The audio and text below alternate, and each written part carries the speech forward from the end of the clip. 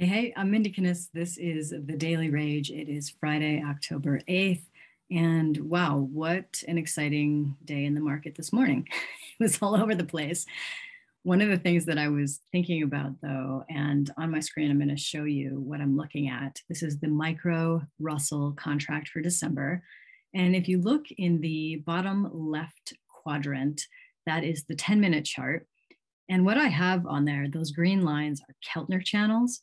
I have them set to 1.5 and 3. And what that is showing is the ATR, so the average true range. So 1.5 ATRs are those inner green lines, and then 3 ATRs are the outer green lines. And you can see it got a little crazy. It expanded quite a bit with all the volatility this morning, just before about 6 a.m. Pacific time. It was like, we're going to go down. Nope, we're going to go up. Nope, we're going to go back down. Nope, we're going to go sideways and then rally up and then back down and then up. And then finally, it got itself into a little bit of a trend. I was able to ride that trend down on the short side, which was great. And as you can see, it is heading back up now. So I'm already out of that trade, probably out for the rest of the day. One of the things that I've noticed about trading on Fridays is this is what typically happens to me. On Thursdays, I'm usually really busy with my other business. So meeting with clients, doing other things, teaching classes. And I don't have a lot of time on Thursdays to trade. So then it comes to Friday morning, I'm like, yes, like let's get back into the markets. And then because it's Friday, it's kind of like, meh. So I have noticed this week after week after week. So I might actually need to change my schedule around from my other business life and shift some things up so that I can be trading on Thursdays. Because yesterday was a really exciting day in the markets, and don't want to have too much FOMO, but could have made some good money yesterday had I made some smart decisions. But so let's talk about today. This morning, as it was going sideways, I was looking at it earlier, and I found myself almost wanting to force trades because I wanted to be in on something because I didn't get to trade yesterday. So I was like, let's go, let's do something. But what the charts were showing me was just like, well, we're just going to go sideways. We are not going to give you any significant trend.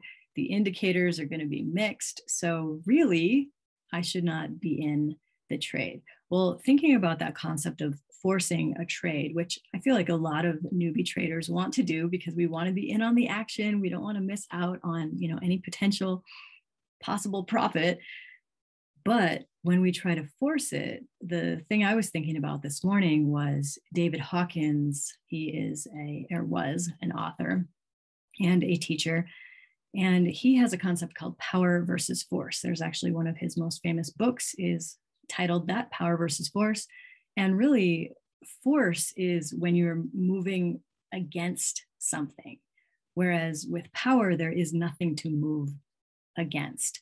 So power is about life and energy, and force is basically the opposite of that. The way you could think about it is if you are in a boat going down a river, which way is it flowing? It takes much more force to try to paddle upstream against the current, against the flow.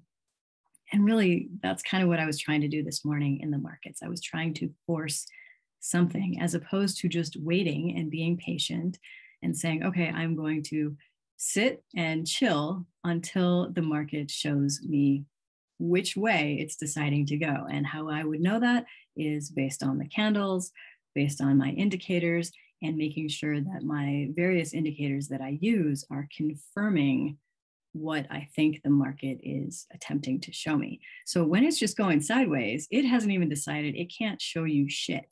So the key is to just be patient and not try to react with force just to try to get into a trade because you want to be in on the action, but instead just sit in power. So this is a note to self as well as to all of you. I hope you find that helpful. If you would like to see daily videos from me on trading futures and different indicators that I use, you can find all of that at thedailyrage.co. That's .co. Happy Friday, and I hope you have an amazing weekend. I look forward to talking to you again on Monday. I'm Mindy Kinnis. Thanks so much for watching.